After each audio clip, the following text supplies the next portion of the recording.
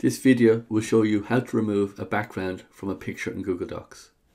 You can see this image here. We want to remove the white background and just have the wooden spoon. So in order to do this, let's go to an image without the wooden spoon and we'll insert the image, and then afterwards we'll remove the white background.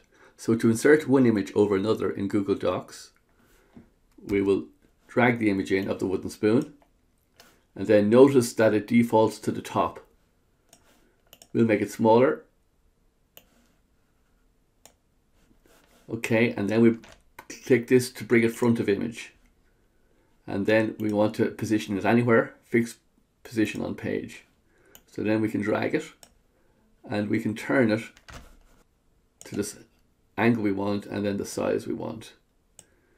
Now, we just need to remove the background from the wooden spoon here.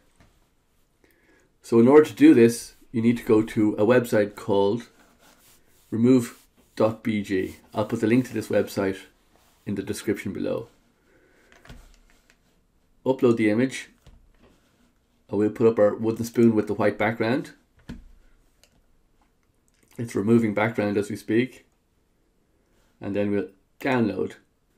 And then we go back to our Google Doc.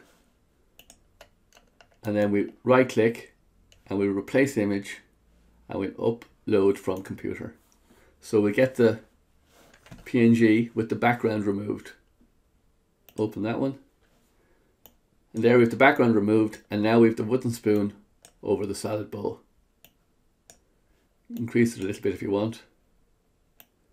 So that's how you can remove a background from a picture or an image in Google Docs. If you found that this video solved your problem, please subscribe to support the channel. Thank you.